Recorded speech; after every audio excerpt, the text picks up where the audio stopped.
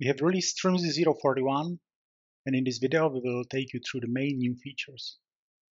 This release has over 130 PRs from over 20 contributors. It supports Kubernetes 1.23 and newer. The last released Kubernetes version at the time of releasing Strimzi 041 was Kubernetes 1.30. In terms of Apache Kafka versions, Strimzi 041 newly supports Kafka 3.6.2. And in addition to that, it keeps the support for Kafka 3.7.0, 3.6.1, and 3.6.0. There are two feature gates graduating in this release. The first one is the Kafka node pools feature gate. It will be now enabled by default, and it will not be possible to disable it anymore. But keep in mind that that doesn't mean that Kafka node pool resources will be always used. If you want to use them, you have to enable them using the Strimzi.io node pools annotation, setting it to enabled on the Kafka custom resources.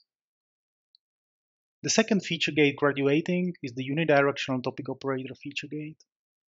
That also means that the old bidirectional topic operator is not supported anymore and has been removed. The next big new feature in this release also includes topic operator. You can now use the topic operator and the Kafka topic custom resources to change the replication factor of your topics. It requires cruise control integration to be enabled, and if you have that, then all you need to do is to change the spec replicas field in the Kafka topic resource. And the topic operator, with the help of cruise control, will change the replication factor for that topic. We also continue with improving the KRaft support, and in this release, we add support for the JBOD storage with multiple volumes in KRaft mode. This is supported on Kafka 3.7 and newer versions. As a user, you can also configure which volume will be used to store the KRaft metadata log on the broker and controller nodes.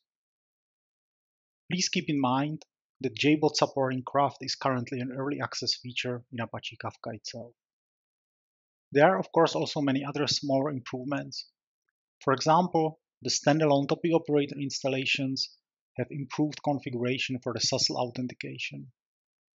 The cluster operator now exposes metrics with the CA certificate expiration, and there is a new feature gate which allows you to configure the operator to continue reconciliation if manual rolling update fails.